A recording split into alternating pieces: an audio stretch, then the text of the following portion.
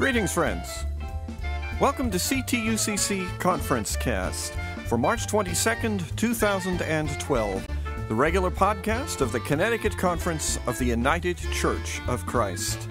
Whoever you are, and wherever you may be on life's journey at this very moment, you are welcome here.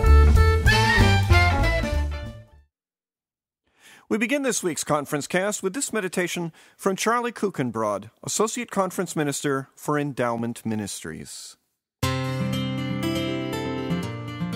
the 18th chapter of Matthew, Simon Peter asks Jesus how many times he should forgive someone. 7 times, he says. But Jesus doesn't think that's enough. Not 7 times, he replies, but 77 times. I'm no expert in evolutionary biology, but some of the things I've read intrigue me. It seems that we are in some sense programmed to seek revenge. Injustice makes us angry, and somehow an eye for an eye and a tooth for a tooth retribution satisfies us in the same way that eating when we are hungry or gratifying other biological needs is satisfying. Given that the rule of law and reasonably assured safety is a very recent thing in the history of human existence, one can see the benefit of this as a survival strategy. Don't mess with me, or my family, or my tribe, or you'll get everything back and then some, does have a deterrent effect. At the same time, we are also programmed to forgive. It would certainly not be an effective survival strategy if we always sought revenge against our family and tribe members. We generally find it easy, or at least easier, to forgive those who are closest to us, who matter to us, and who have value for us, including first and foremost our own children. Now here's the thing, we are also capable of forgiving strangers. How do we learn to be more forgiving? By seeing that all people are somehow close to us, matter to us, and have value to us. Faith helps us to do this. Our faith teaches us that all people are created in God's image, that all people share in God's unconditional love, and that God yearns for what is best for all people. This is a lesson we have to learn and apply over and over again, lest we fall into the trap of thinking that only the people in our family, or community, or nation are worthy of forgiveness. We need to practice using an expansive definition of brothers and sisters. There's a story, I think it is from one of the Native American traditions, that goes something like this. The grandparent tells the grandchild that there are 2 wolves fighting inside of each of us. One wolf is evil, and the other is good. One practices revenge, and the other practices forgiveness. The child asks, which wolf will win? The grandparent answers, the one we feed.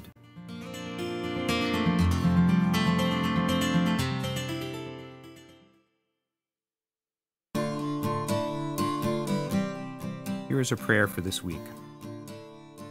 God, help me to be slow to anger and quick to forgive.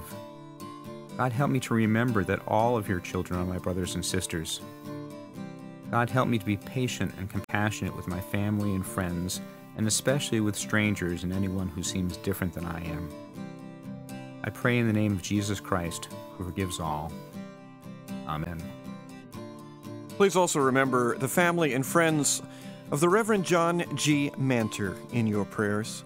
He served churches in Massachusetts and Maine and led the UCC churches in Windham and South Windham, Connecticut for over 15 years. He died on March 10th. He was 100 years old.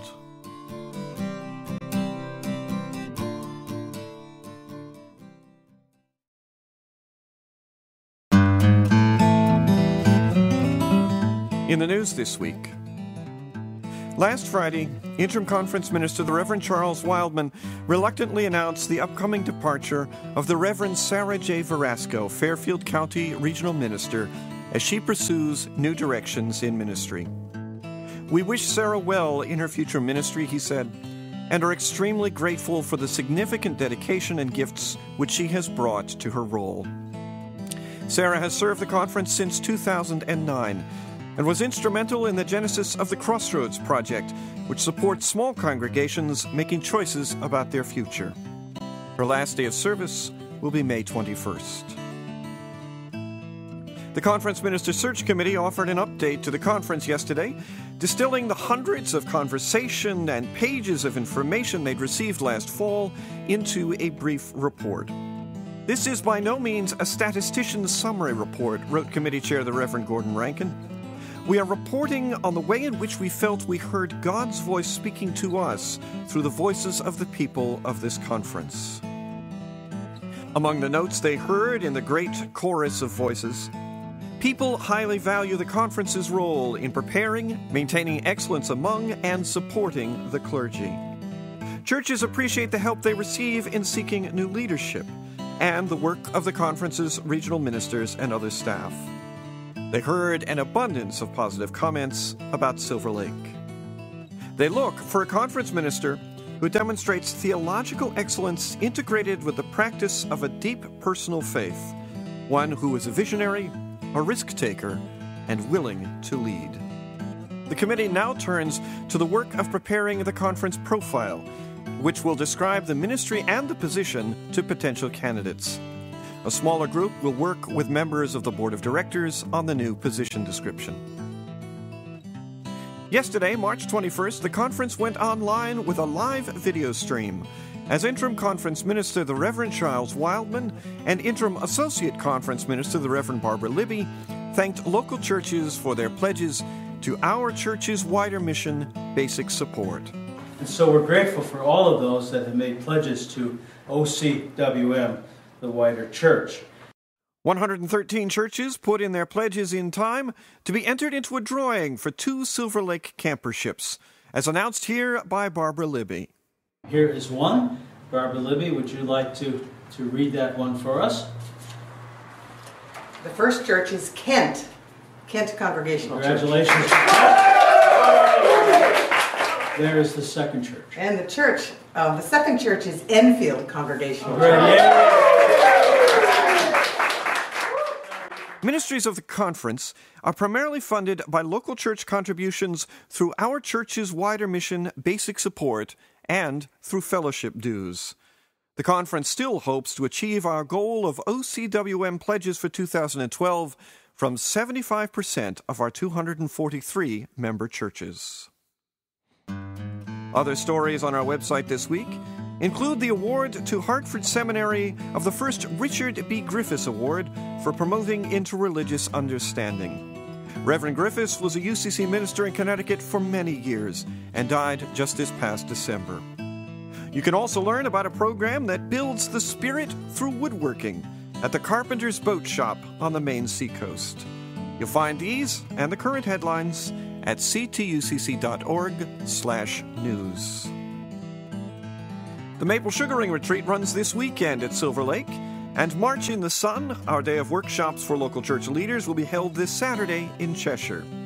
Hartford Seminary offers an information day on their Doctor of Ministry program on March 26th. Registration is open for summer conferences at Silver Lake, as well as for 3 retreat and work opportunities this spring. The Spring Women's Yoga and Music Retreat that starts on April 13th. Spring Action Weekend starting April 27th, and a new men's retreat called On the Edge of Fire, which runs the weekend of May 4th.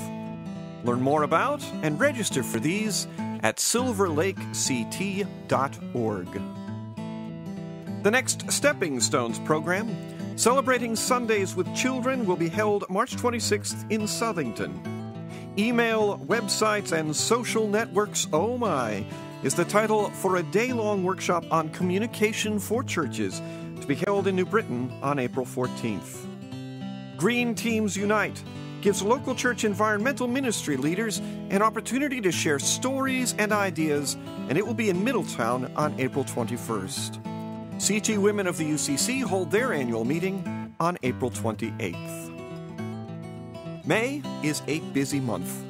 Boundary training for authorized ministers on the 3rd, the Church Historians Workshop on the 5th, a still speaking presentation with Felix Carrion also on the 5th, and the New England Association of United Church Educators event called Welcoming the Living Stone runs May 8th through 10th in Craigville, Massachusetts. The second annual Youth Revival is the evening of May 11th, And the spring meeting of the Connecticut Conference, featuring keynote speaker Lillian Daniel, is May 12th in Suffield. Registration is now open for that event. You can find out more at ctucc.org/annual meeting. Sign up now for the National Youth Event. This great gathering of youth ages 13 through 18 will be held July 10th through 14th at Purdue University. We're taking registrations and granting scholarships now. Sign up by May 7th to get on board one of the 2 bus trips, which will bring young people to these 5 days of dynamic workshops, inspiring worship, hands-on service projects, and rockin' recreation and music. The service bus includes a stop in Cleveland, Ohio for a mission project and to tour the UCC's national offices. The express bus will leave a little later and go straight to Purdue. You'll find more information at ctucc.org/NYE.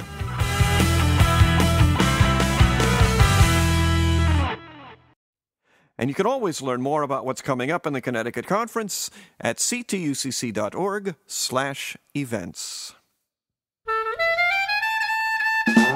And that brings this ConferenceCast to a close. Thanks to Charlie Kuchbrod for his reflection, and to GarageBand for our music. Primary funding for ConferenceCast comes from your congregation's gifts to our church's wider mission, basic support, changing lives through the United Church of Christ. This is Eric Anderson, the Minister of Communications and Technology for the Connecticut Conference of the United Church of Christ, praying that your days this week may be filled with the presence, the guidance, and the grace of God.